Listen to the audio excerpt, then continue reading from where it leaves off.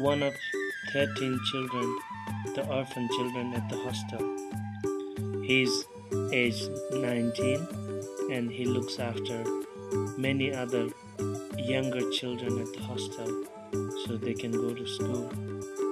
But today he arrived in Kathmandu so he can help us to get back to village with all of our luggage.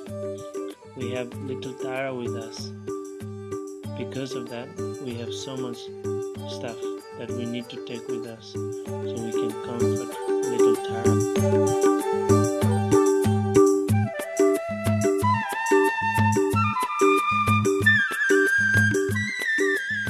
This is Batasa village.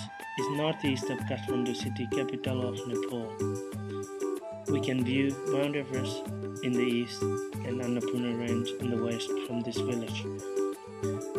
And I have built this big house here to host all the volunteers from the overseas and some orphan children from Nepal.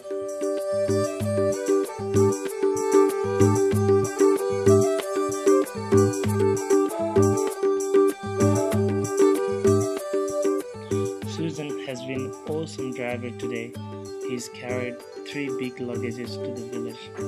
Tara, Susan, myself, and the driver Susan. We all arrived safely in the evening to our village, and all of my family is very happy, and they've been waiting for so long, and they're happy to welcome us into our new home and into the village.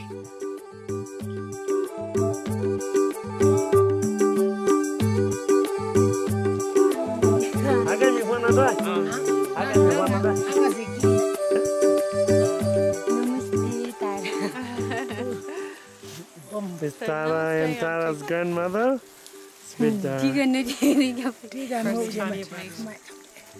Hey Tara, smile for grandma.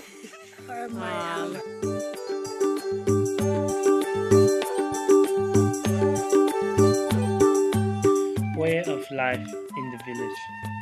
Cooking on the fire. We use fire almost for everything. Cooking, warming up, and living everyday life. But this can cause a lot of damages in our eyes and also can cause many other health issues.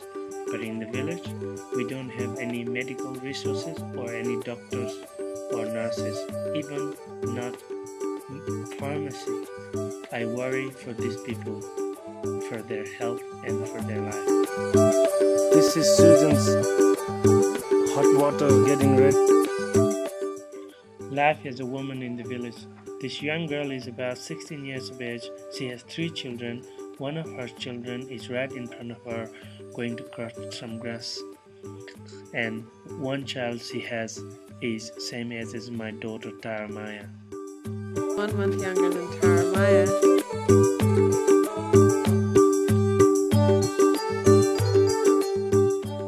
Finally, we managed to start building this toilet block for the school. This school never had toilet ever since the school been built in this place, which is just over 40 years. And this guy has been working so hard.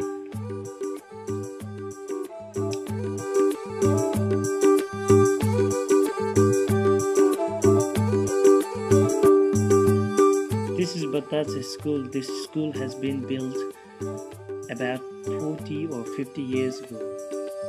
And when the school first started, had grade 1 to grade 4. Now, because of Friends of Himalayan Children in Cairns, Australia, we've been running this school up to grade 8, and we are hoping to run up to grade 12 in the future.